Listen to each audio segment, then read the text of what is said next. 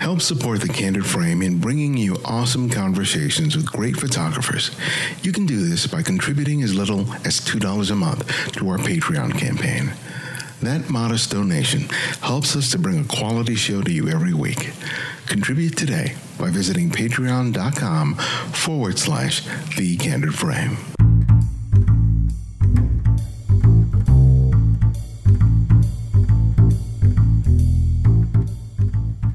This is Ibarian X, and this is The Candid Frame. Harvey Stein is a committed photographer. Not only has he practiced his personal approach to street and documentary photography for decades, but he's also been very purposeful about it. During his lengthy career, he has dedicated much of his time to returning to certain locations over and over again, whether it's Coney Island, Harlem, India, or Mexico. Harvey has used his growing and evolving familiarity with a place to inform his photography. His frequent use of an ultra-wide-angle lens is a purposeful one, as it allows him to create an important relationship between the people and their community. I like getting close and getting the context in which the people are located. I like not just doing a face or maybe head and shoulders. I like the environment. I want a context. I want to put them in a place, and usually where I find them. I might move them around a little bit. I tell them often where to look. I might guide them a little bit. And so my approach is to get close, not be candid. I like to go up to people and interact with them, talk with them, and guide them a little bit, not boss them around. And so I'm unlike photographers in the sense that I try to control the street rather than letting it control me. These long-term projects have resulted in numerous books. His latest is Mexico, Between Life and Death, and is the culmination of 14 trips made between 1993 and 2010. In these trips, he documented cultural events in large towns and small villages and explored the people's relationship with rituals tied to death, myth, and religion. For Harvey, it's not the rituals and ceremony that provide the inspiration for his photographs, but the intimacy he finds with a place and its people. I make new discoveries, so I think I want to get a certain amount of depth into my photographs that I can only achieve by going many times. So if someone goes once or twice, yeah, maybe they'll like it, or maybe they'll get a couple good images, but it can't compare to going back 20, 30, 40 times and getting to know your subject. Even if you're bored with it, that's okay. When we're bored, that means I'm not working hard enough, or I'm just not working well enough, hard enough or well enough, because it's not about only the place that I'm photographing, it's the people. We'll talk to Harvey about his lengthy career and how film provides him an advantage that he feels wouldn't be possible when using digital. Welcome to The Candid Frame.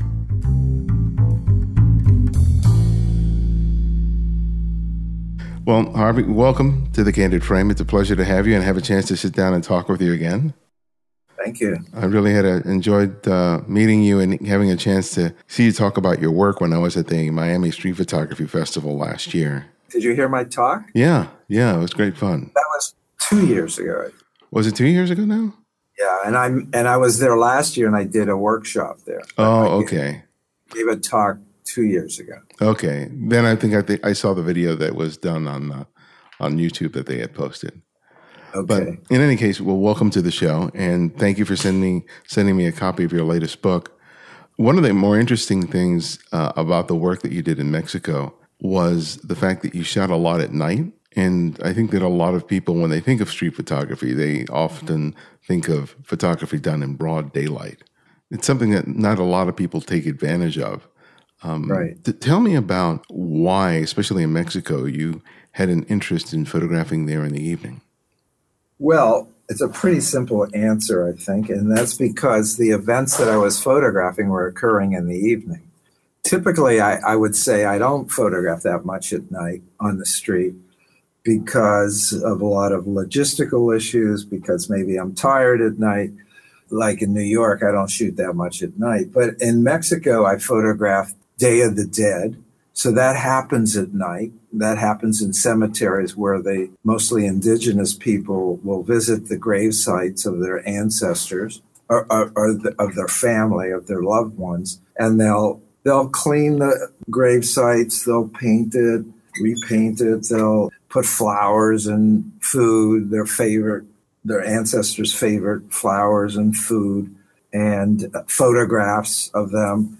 And then they sit there the evening of, I think it's November 1st, All Saints Day, into the evening and sit there all night and with candlelight. So that's one event, quote unquote, I photographed it that has to be done at night. I photographed Semana Santa in Tasco, and they have religious processions the whole week. Semana Santa is Holy Week, and it's the week between that leads up to Easter, so 5 or 6 days before Easter, culminates in Easter. Good Friday is the Friday before Easter. And those 4 or 5 days before Good Friday, even like Monday night, Tuesday, Wednesday, Thursday, Friday, not Friday, but Thursday night. In Tasco, they have these amazing religious processionals, different every night, and it happens at night. So I'm photographing there at night. I like photographing at night. I've always photographed at night somewhat, but in Mexico, when I go to these events and I'm there for that specific event and maybe that week or two, I'm usually shooting at night. But I'm also, during the day, there's things going on, like at the churches or in front of the churches that I'm photographing also. So I would say, yeah. Another thing is, I find Mexico magical and a little mysterious, and I think the night adds to it. You're never exactly sure what you're seeing at night. You're shrouded, it's dark. And so it I think for me heightens my sense of mystery and sense of magic and maybe even death, if I could use that word. Like night's falling and our days are ending and it all becomes dark. So I do use flash. Occasionally I shoot without flash. All of this is film. I'm shooting at 100 ISO. I'm shooting with M4s Leicas with slow lenses. The camera's 40, 50 years old. The lenses are 40 or 50 years old. So I'm shooting at f2.8, f3.4. I don't have super fast lenses. And I'm shooting at 100 ISO because that's the film I know and that's what I shoot during the day, and I don't adjust for the night. I rely on the flash. I guess that's my long-winded answer. Yeah, I got to see that camera and took a photograph of it. And some people have talked about a camera being battle-worn. They hadn't seen yours. Yeah. Unfortunately, I have two of them. Unfortunately, one of them got stolen this past June. Oh, that's terrible. It's really beat up. And I'm trying to replace it with another M4 from eBay or whatever. And I'm having trouble finding what I want. Yeah, I still have one old M4 that I've had for 40 years. I shoot digitally. I mean, I have a 5D. I have probably an 8-year-old 5D. Mm-hmm. So I shoot digitally, but I still prefer film, and I much rather shoot film. I just love film, and I feel more comfortable shooting film. And I love these small cameras compared to the 5D. And I only shoot wide angle. So my long lens is a 35 millimeter. I never shoot beyond a 35 millimeter as far as the lens. My go-to lens is a 21 millimeter, and I'd say 80 to 85% of all my production in black and white is with that 21 millimeter. How did you come to favor that lens? I had a teacher, my first teacher, Benedict Fernandez, a rough and tough guy from the South Bronx, in New York City. And I took a class with him in 1971, maybe 72. I heard him speak, and he was a real well-known street photographer then doing anti-war work. And I took a class with him, and he said three things: get a Leica, get a 21 millimeter lens, and go to Coney Island and photograph. And being the good little student that I was then, I did all three, and I'm still doing it. So I've done 2 books on Coney Island, and I'm working on a third one, 50 years. The title is Coney Island 50 Years, and that should come out in a couple years. So he was very influential with me. I hung out with him. I used his darkroom in his home in New Jersey for about 6 months until I was able to get my darkroom going. And I was pretty close with him. And then I got it. It would cost $300 then, it's 21 millimeter lens, which was a lot of money. I got a Leica. I got a used Leica. I got a used M4. I got a used 21 millimeter super Angulon 3.4. So I got that camera and lens and did go to Coney Island and started my love affair with Coney Island and produced 2 books. And I liked what I was getting. That was the important thing. So when I shoot with a 21, it forces me to get close. It forces me to get 5 feet or closer, 3 to 5, 6, 7 feet. If you're beyond that distance, your pictures aren't going to be really successful. It's not going to work because the lenses pushes space back.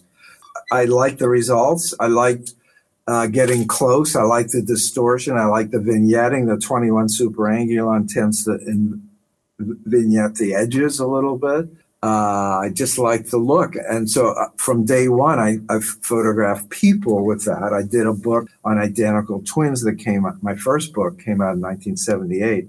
And I did 150 some identical twins, and I'd say 150 out of the 155 or 6 photographs were with wide angle with a 21 millimeter lens. Yeah. I like getting close and getting the context in which the people are located. I like not just doing a face or maybe head and shoulders.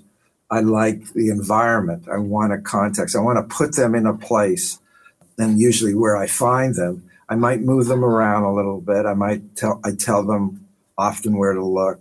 I might guide them a little bit. And so my approach is to get close, not be candid. I like to go up to people and interact with them, talk with them, and guide them a little bit, not boss them around. And so I'm unlike photographers in the sense that I try to control the street rather than letting it control me. I don't love I like candid street photography. I don't like doing it. I'm not a Cartier-Bresson. I'm not as good as he is. So what I call my approach is a confrontational collaborative, confrontational/collaborative, where I'm confronting them in the sense that I'm going up to them, I'm in their space, and I'm speaking to them. And then, so that's the collaborative. And then confrontational, where I'm 3 feet away, and I'm asking them to usually look into the camera, not at me, but into the camera, and to not smile. So I don't say don't smile. I say, can you be serious? I think that makes, at least for me, a stronger image. I don't want them smiling. Smiling is a mask. It's bullshit for the camera. It's like, oh, I look better. I'm trying to please you. I want them to be serious and strong looking, and that results for me in a strong image. You mentioned with the 21 millimeter about getting close and that you have to get close for a good composition. But one of the other things that 21 does, and you just mentioned it, is that it is much more inclusive of the background and a bunch of different elements. And it can be really difficult to effectively create a photograph in that way.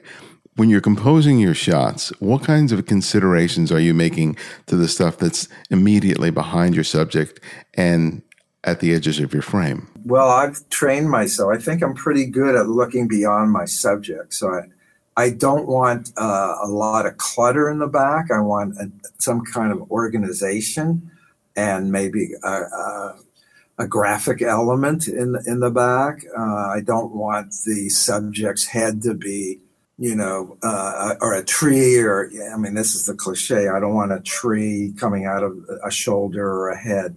So I can move around quickly. I look beyond just the subject, and I'm looking for composition also. So I'm close to the person, so I'm interacting, and they're there in the spotlight. They're the main reason I'm photographing. And if the background isn't good, I'll probably still take the photograph, but I'll move them by a good background. It could be a wall. It could be a blank wall, but I prefer a person over to the left, a car to the right, a dog. I like a lot of commotion in a way, but organized so that the main subject still is the main subject and isn't interfered with. The other thing that I like about the wide angle lens is I get a lot of depth of field. I love to shoot at like f11 at 1/25th of a second. That's with 100 ISO film. That would be in sunlight. My depth of field is 3 feet to infinity, and I do hyperfocal distance focusing. I put the infinity mark on the depth of field scale at like f11, and I can get depth of field from 3 feet to infinity. If I'm at 5.6, I can get infinity to 6 feet maybe with a 21. So I want detail. I want information. I like photographs where it's just a face and then everything is blurred, but that's not for me. I like it less than what I do, of course, otherwise I would be doing that. And that is maximum information, maximum detail. If the background goes a little soft way in the back, fine. But usually because I'm at an infinity, a focus of infinity to 3, 4, 5 feet, I get everything in focus.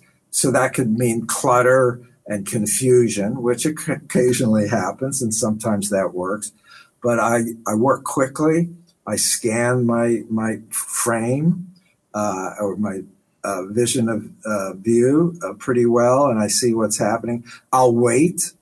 If I'm doing a portrait of someone on the street, I'll wait till the background element isn't this cluttered, like someone's walking by. I'll make sure they're in the place that I want them to be, or not there at all. They're not going to be directly behind my subject.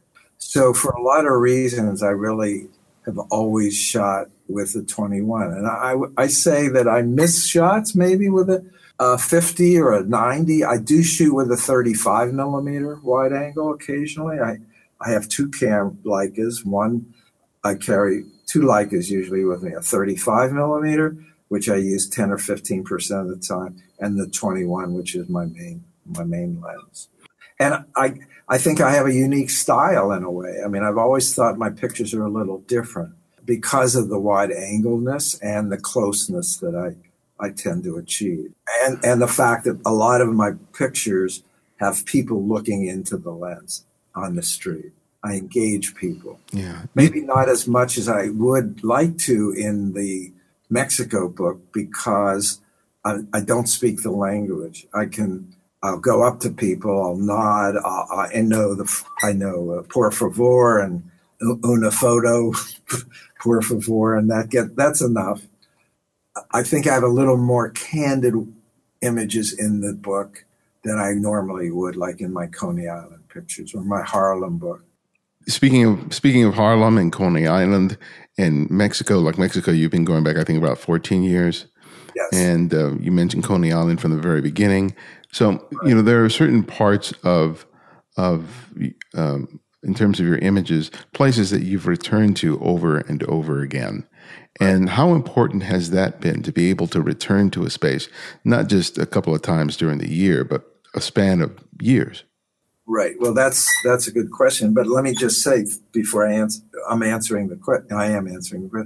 In Mexico, I go to the same places. I go to the same cities. I'll always go on a trip to a new city because I want to expand my location and my logistics. But I always go back to the same small villages or small towns or large towns, Puebla or even Mexico City.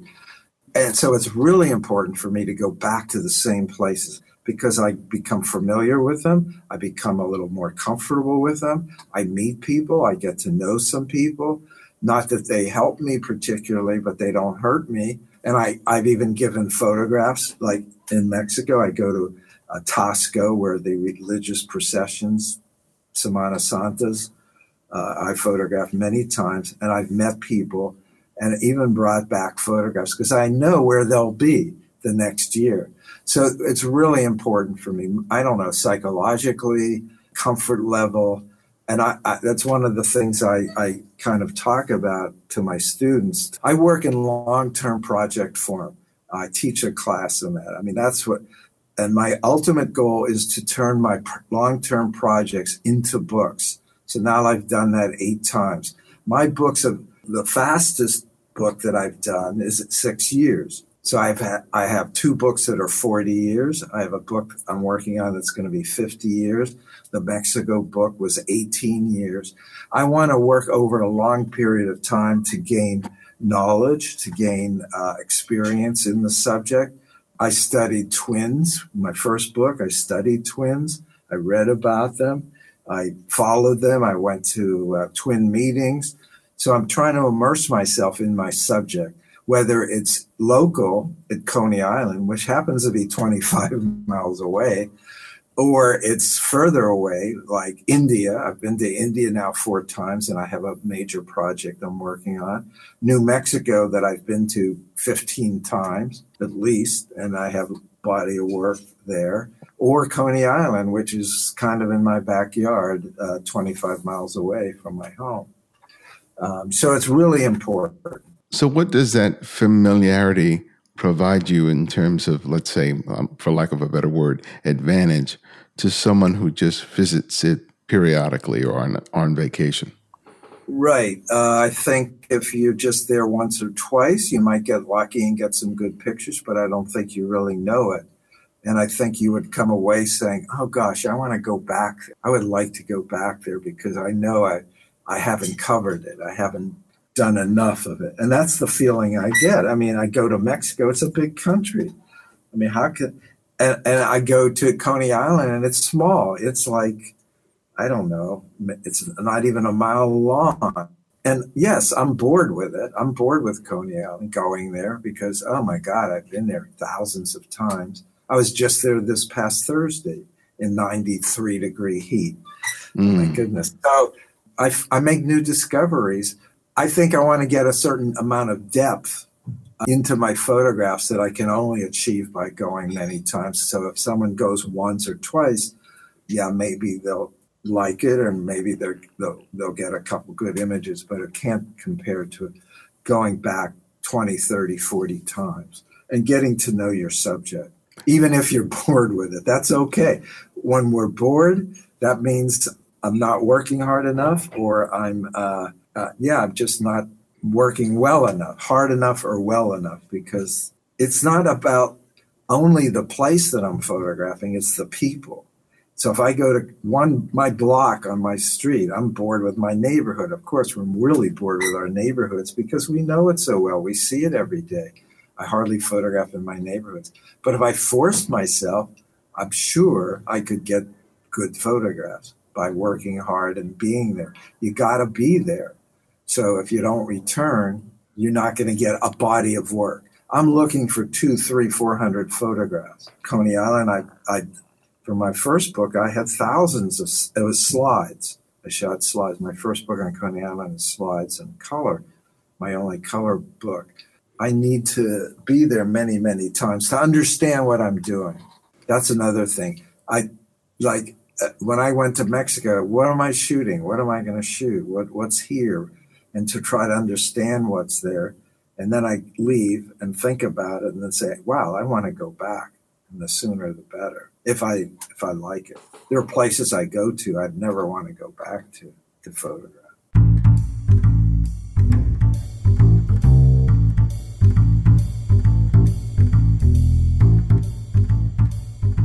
Thanks everyone who contributed to TCF after last week's show. I've been really touched by your response and your generosity. It really is affirming to know that the work that we do here is making such a difference in your personal and creative lives. It inspires me and my team as we work to improve the quality of the show, as well as our other offerings, including the ebooks, the YouTube channel, and our workshops. Our goal is to reach 100 new Patreon supporters who commit to contribute $5 or more each month. Though it may seem like a really modest amount, that money helps us to invest in the tools and resources we need going forward, like treating our new interview room with audio panels to optimize the sound quality for our in-person interviews. We don't have regular advertisers, and it's been you and your support that has allowed us to make the show what it is today and will be in the future. If the show is making a difference for you, please visit patreon.com/thecandidframe. Because you're largely shooting in film, you don't have the immediate feedback that people who shoot digital have. So when you're working out in Mexico or Coney Island or Italy or wherever you are and you're making photographs, how are you sort of quantifying what you are doing, whether or not you're covering all the sort of bases that you had intended to do, if you don't have the immediate feedback of being able to look at the contact sheets or the images on the screen? Okay, and worse yet, I'm 2-3 years behind in processing my film. Maybe 5 years behind making prints from it. I mean, I'm making prints now of film that I processed from 2015, 2014, 2013. If I'm working on like a Coney Island project, I'll develop that film right away. I probably have 1,000 rolls here that are waiting to be processed. Will I ever get to them? Yeah, I get to them. Maybe in 2020 I'll be finished with 2017. So that even compounds the problem of not knowing what you're getting. I'm sure I leave some pictures unfound, like in my last book that came out in 2015. I have found better pictures maybe subsequently in the last 2 years that I could have put into that book. It was street photography in New York City, Midtown. I'm very patient. I've always liked not seeing what I've shot right away because I get rid of any strong emotion of the day or what I went through that day. Like I was at Coney Island Thursday, it was 93 degrees. I was hot and miserable. But I know I shot 5 rolls in about 3 hours. I lasted about 3 hours. And I'm going to develop that within a month or two, I'm sure. But if it were any other subject, I could wait 2 years. I don't want to be caught up in the emotionality of that night looking at my pictures and making choices that's based more on emotion than on distance, maybe, and enlightenment or being smart about it, if that's the right. Does that make sense? No, it makes perfect sense. Yeah. You mentioned that this is one of your, did you say 6th book? 8th book. 8th book, excuse me. 8th. So tell me about the process of selecting the images in the book, considering that you'd had the experience 7 times before. What I try to do is when I make prints and I think I have a book idea going, I will lay out the photographs as soon as I make them, which could be 2 years later too. So I'll start with 8x10. I make prints, 8x10 black and white prints. I put them on a table and here's the first photograph, here's the 10th, and we have in between 8 more. And I start a sequence. So that's really important. I have it in a box, but I bring it out periodically. And every time I make new prints of that subject, I'll bring out the 10 and I'll add 3 more because I've made some new prints. And then I'll have 13, and then I'll have 20, and then I'll have 30. And I'll even replace some. Oh, I shot the same thing, but better 3 months ago. So I have like a table of photographs, a box of photographs. It grows from 10 to 100 to 200, maybe 300. And I'm always editing. So I'm constantly editing as I'm shooting. that kind of reinforces me. It shows me what I have too much of, what I don't have enough of, and to go back and shoot. So it's a long process. It's a slow, long process. I have to get into the darkroom. I have to make prints. I probably now have 300 Coney Island photographs for my new book, but I'm going to shoot right to the end. I'm going to shoot to 2020, which is 50 years. It'll be 1970 to 2020, and hopefully the book will come out either late 2020 or early 2021. And I'll always say, wait, I got to go one more time. I don't worry about what I'm missing. I'm not trying to cover everything. Mm-hmm. I can't do everything of Mexico or everything of Coney Island. I repeat, but I try to get the repeats out. I do what I can do. And then I feel like if I have 80% of the photographs finished, that's the time I can go to a publisher. And like, I feel comfortable that this is a book, this is good, and that someone will want to publish it. I don't wait till I have 100%. So it gives me, let's say, another year to photograph. And I never feel finished, but sometime you have to be finished because, what finishes me is that my deadline. Like if I sign a contract and say, okay, the book's going to be out in March of 2019, then I have to give them the pictures 9 months before or maybe that date for the next 9 months of publication. So that's when I'm finished. And even when I'm finished, I still shoot the subject, usually. Not every time. Like I did a book on twins. I still photograph twins, but I'm not looking for that. I still photograph artists. I did a book on painters and sculptors. So that's finished. That was a concrete finish. I would go to their studios. I'm not doing that anymore. But Coney Island, I can't let go of. Mexico, I'm sure I'm going back to Mexico. This book is out in 10 days. I'm sure I'm going to go back to Mexico because I love it. It's amazing.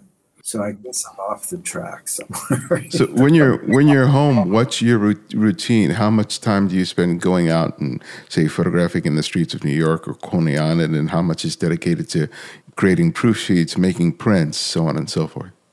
I print a couple times a month in my darkroom. It's not my darkroom. I share a darkroom, so I have to schedule it. So that doesn't sound like a lot, but I'm there from like 9 in the morning till 9 at night. And I make about 10 images. I work with about 10 negatives for that day. So that's 2 days, 3 days a month. I am teaching a day or two a week, probably a day a week, usually during the winters and spring, not the summer so much. I'm traveling. I'm doing a lot of my own workshops. I went this year so far to Argentina. I went to New Mexico, each for a week. I'm going to Vietnam for 3 weeks in October. Last year, I went to India, Greece to do a workshop. So I do 3 large workshops a year. That's 6 weeks out of the year. I do short 3-day workshops. At home, I'm working on my computer. I'm looking when I go into the darkroom. I'm looking at my contact sheets for a day before to prepare, and I have stacks of contact sheets that I haven't looked at. So I'm always looking at my contact sheets. I'm not looking at my prints that much. I know what I have, but they're in a box. But when I have new prints, I add to my old sequence, and so I am looking at that. I'm on the phone. I'm emailing. I'm spending too much time emailing. I'm trying to arrange workshops, teaching, showing work. I don't know. I don't waste time. I develop film every other morning. It's 6:30 in the morning. I start 7 this morning. I develop from 6:30. It takes me an hour and a half. 6:30 to 8 in the morning. Sunday, I went to the market. I went to a farmer's market to get some food. I make lunch. I have a wife to take care of a little bit. We have to go out for dinner. I photographed yesterday. I'll photograph 2 or 3 times a week. I'll go out photographing. And could be all day, or it could be 2 or 3 hours. And I go out when there's certain events that I want to cover that I have gone back to year after year. There was a Labor Day parade. I photographed that on yesterday. Yes, it wasn't Labor Day yesterday, but they didn't have it Labor Day. They had it yesterday. Today, there's 2 or 3 events. It's raining. I'm tired. I'm talking to you, so I'm not going out. I went to the market. But usually on the weekends, I'm photographing both days. I got to say, I marvel at your stamina. I'm younger than you are. And I get exhausted just doing a quarter of the things that you just listed. So what's a testament to your stamina? I try to take care of myself. I try to keep in shape. I get tired. I probably take a nap here and there on my chair for 5 minutes if I'm really tired. I love what I do. I love photographing. I love being out. I love seeing people. And anytime I'm out shooting, like an event, yesterday I bumped into two people that I'm friendly with, 2 photographers. I don't know. I just like to be out. I love New York. I shoot a lot. Mostly I shoot in New York, believe it or not. I have 3 books the last 3 books before Mexico was New York. It was Harlem, it was Midtown, and it was Coney Island. I think 5 of my books are based in New York. This might be Mexico book might be a surprise to people. I'm thought of as a New York photographer, right? Mm-hmm. But I have so much work from India. I have so much work from New Mexico that's never seen the light of day. It'll never see the light of day. I'm going to run out of time, and that's an issue. And I guess I worry about that. But I try to pace myself, and I try to keep in good condition. I don't drink coffee. I don't smoke. I don't drink. I don't eat meat. And I feel good. I mean, I'm lucky, I guess, so far. In New York, what neighborhoods do you favor, and how have you seen it change during the many years that you photographed there? Right. I see. I don't like the change. It has changed a lot. It's harder to find what I call funky places. Funky, downtrodden, a little poor, a little offbeat. Everywhere it's nice and safe. I don't mind going into unsafe neighborhoods during the day with a camera. Maybe I'll go with someone. I've never had a problem. Soho was difficult in the 70s. The East Village was terrible. Now it's beautiful. It's so nice. Brooklyn, parts of Brooklyn, Harlem. I spent from 1990 to 2010 shooting in Harlem. I was totally welcome. It's nice. Everything's nice now in New York. So it's really gentrified to the point that it's not that interesting. So I'm going out to the boroughs now. I just photographed an event, an Ecuadorian parade. I had never photographed that before. That was great. In Queens, photographed in the Bronx, Puerto Rican street party. Never had done that before. So I want to go further afield than Manhattan or even Brooklyn. Oh, I just did in Crown Heights, which is it's a black neighborhood, but it's turning, and there's a lot of white people around now, but fabulous. A children's parade, and then I photographed the Caribbean parade, West Indian parade, which was so amazing with all the costumes. I'm not interested in the parade. When I go to these events, I'm not interested in the parade or the costumes. I'm interested in the people. And I do the periphery of the parades where people are hanging out. So there's people out, and it gives me permission with a camera to be there, and everyone has cameras now. So it's so much easier to approach people during these events. I'll go out with a camera and just walk around. I did that on last Thursday at Coney Island. Nothing's happening. It was really quiet. It was hot. It was earlier in the day, but I managed to photograph 5 rolls. But New York is changing, and I feel it's harder to photograph here like I used to. Maybe I'm slowing down. I certainly am. But it's not as vibrant. The street life isn't as vibrant. It's maybe more homogeneous, like most cities are. But there's still great people and characters and craziness going on the streets. There's enough, but maybe you have to search a little more for it. It doesn't hit you in the face like it did in the 70s, where there was garbage everywhere and bad drugs and stuff. You don't see that. I don't see that. It's harder and it's more difficult. And that's why I like India is incredible. It's like another planet. Vietnam is beautiful and the people are so welcoming and it's so different. So I need that stimulation, but New York stimulates me also, but more in a way that I'm more used to. It's not as exciting visually to me any longer. And one reason maybe too, because I've been here.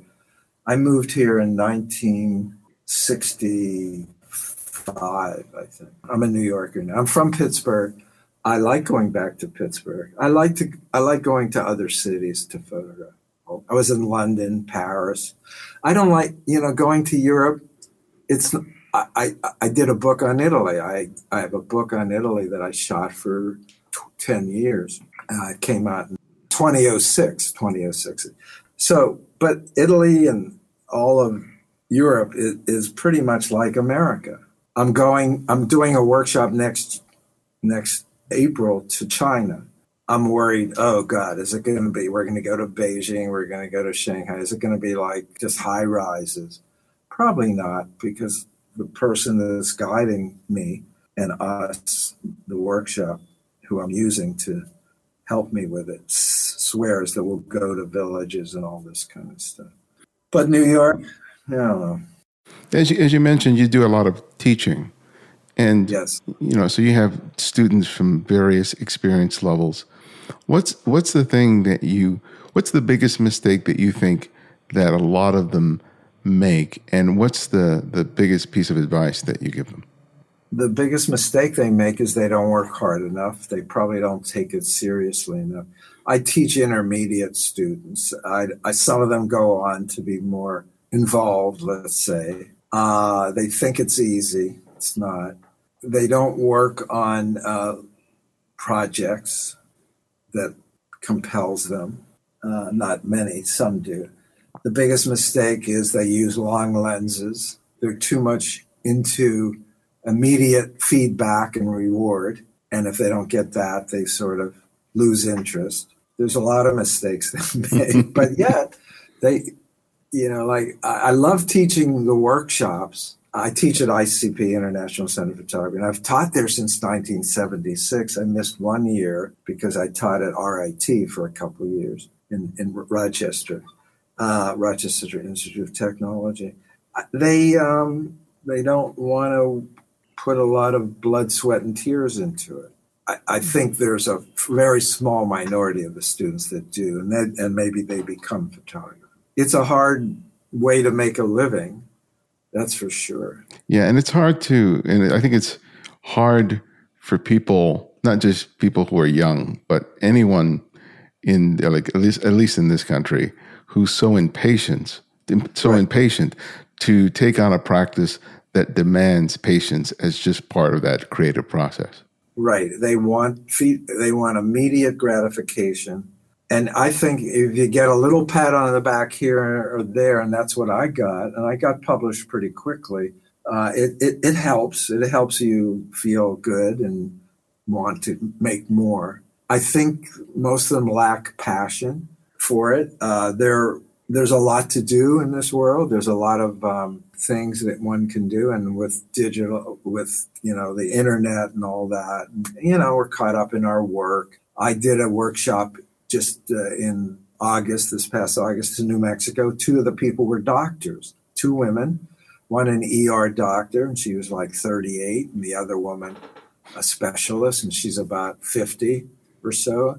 They love photography, but they can't do it full time. And rightly so, I guess. They don't want to give up their profession. So I don't know that we're producing many wonderful or terrific I get there always will be, and we graduate a lot of people. I think most graduate photographers after 5 years aren't photographers anymore, they're not shooters. Maybe they go into gallery work or museum, or in the old days they worked at labs, and they were printers or something. or they become assistants for 4 or 5 years, but they fall by the wayside. I see great work in some classes, but I know, or I feel I want to see that in 5 years, and I feel I won't because they can't sustain it. They don't have the motivation. So yeah, when they're in school and they're getting instruction and they have people around them, other students that help them and spur them on and they can share.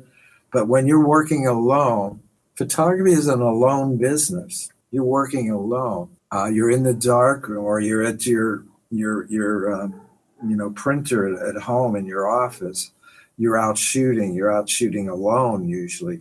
Maybe you're shooting on the street and meeting people, but you're walking around alone. You're traveling. When I travel, I often travel alone. I like to travel with other people. I shoot a lot during my workshops, and I like that. But it's hard. It's hard. And the feedback, where do you get the feedback these days? Yeah. What galleries, what museums, what magazines? Yeah, there's online maybe, but it's kind of a silent feedback. If someone does a blog of you on their blog, publish you on their blog, it's, you don't even meet the people. Here we're meeting at least, we're talking. It's pretty alone business. So I don't know that people, I don't know. I just feel the big mistake is not sticking to it long enough. And maybe you can't because you have to feed yourself, and you're not feeding yourself through photography. Yeah. When I started, I did it. I have a MBA. I have a Bachelor of Science degree. I have an MBA. And when I started, I was working. I did my first book, the twins book, Parallels, A Look at Twins, while I was working full time. I was dedicated not to my job, but to photography. I was just starting. I didn't have a formal education. I had a business education that I didn't like, and I was working in the corporate world. And I was looking, searching. I tried to paint. I tried to write. I did ceramics. I picked up a camera. I said, wow, this is for me. I knew right away. And it took me 5-6 years, from my first 5 or 6 years shooting, to get to the point where I could quit work. I came out with the book, and then I quit work, and I became a full-time photographer. Wow, that's great. Yeah. Well, my last question that I ask each guest is I ask them to recommend another photographer for our listeners to discover and explore on their own. And it can be anyone, someone you've long admired or someone you've recently discovered. I have a person for you, and I want you to interview her. Okay. This woman is the best photographer I know right now. She is incredible. She's from Greece. She lives in London now. She's traveled the world. She was a student of mine in 2011, and she has grown and grown and grown. She's won prizes in Europe. She's lived all over the world. Her husband is the Greek ambassador to Britain, and he was the second ambassador to the UN for Greece here in New York, and that's where I met her in 2011. Her name is Margarita Mavromichalis, Mavromichalis. Her work is stunning. She's fearless. It's indescribable, I think. She's on Instagram. Her website is incredible, I think. And she says, and the best thing about her probably is that she doesn't know that she's so unaware of how good she is. And she's not confident in, I shouldn't say this. She'll be pissed at me. But she would not speak about her work. She would not give a talk. I finally got her to talk at a professional photo organization here. And once she starts talking, she's spellbinding. So I was going to tell you to look her up. Well, you piqued my interest, most definitely. So I will do that. I hope you will check her out at least. And Bob has met her. Bob, I talked to Bob recently. I introduced her to Bob, and he said she's his favorite photographer. Right? Yeah, Bob Patterson of Street Photography Magazine. So people look her up, and Mavromichalis, and she's on Instagram, and I think you'll be pleased. Thank you so much, Harvey. I really appreciate you making time for me on this Sunday morning, and congratulations on the book. Thank you. The book is published by Curator Verlag. They're in Germany. It'll be at Amazon. It's on my website, which I hope we'll put on there. And I'm selling books personally also. So if you want a signed, inscribed book, let me know, and we could talk, or through email. I could send you a book, and you could send me $45, and you'd have a beautiful book. I do think it's my strongest book to date. Of course, everyone thinks that of their latest work, but it's the most beautiful book I think I've had published. Yeah, and I'll have links for all of that in the show notes. And having seen the PDF, I can agree that it is a stellar book. So congrats. Thank you.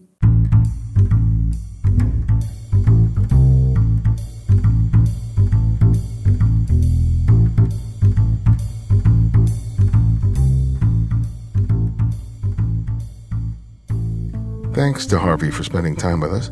Check out his work by visiting his website at harveysteinphoto.com. And I've also recently released 2 books. The first is an ebook, Lessons from the Street. It's about some of the bigger mistakes that I've made as a photographer and some of the valuable lessons that I learned that have helped improve my photography. It's just $7, and you can purchase it directly from the website. And my follow-up to my first book, Chasing the Light, is now available for purchase. It's called Making Photographs, Developing a Personal Visual Workflow, and teaches you how to create better photographs more consistently, and more importantly, teaches you how to become your own best editor. You can order and download the ebook version right now, or place a pre-order for the softcover, which comes out in December. When you place your order from the Rocky Nook Publisher website, make sure to use the code Pirello40 to receive 40% off the list price. Check out the website and the show notes for the link. And after you read it, please write a review in the Amazon store, whether or not you bought it from there or not. It's a critical component of my effort to promote and market the book. And if you want to keep up with all things Candid Frame, sign up for our mailing list, and you'll receive 3 free copies of my previously published ebooks. We also love the reviews people write about us in the iTunes store, and I always make it a point of acknowledging them as they come in from all over the world. Thanks to Bisman Japan for his 5-star review. And as I said earlier, you can also support the show by making a monthly contribution to Patreon, or you can make a one-time contribution via PayPal. Thanks to Sanjay Vijayanathan, Raphael Delauz, Dave Rosenblum, Bob Fisher, Dothan Sagai, James Haywood, Mark Osler, Constance Bauer, Nick Tauro, Jacinthe Juhaz, Jean-Marc Barra, Dominique Brown, Bijan Sabeh, Tim Herinkar, and Rod Coots for their recent contributions. You people are awesome. And if you want to easily access every episode of The Candid Frame, download the Candid Frame app. It's available for both Apple iOS and Android, and it's free. Download it today. You'll find it where everything else is in the show notes or the website at thecandidframe.com. The Candid Frame audio engineer is Martin Taylor, who you can find at theothermartintaylor.com. The show's senior producer is Cynthia Parker, and our music is from Kevin MacLeod, whose royalty-free music can be found at incompetech.com. And you can follow me on Twitter and Instagram at simply @eBodyandX. And this is eBodyandX, and this is The Candid Frame.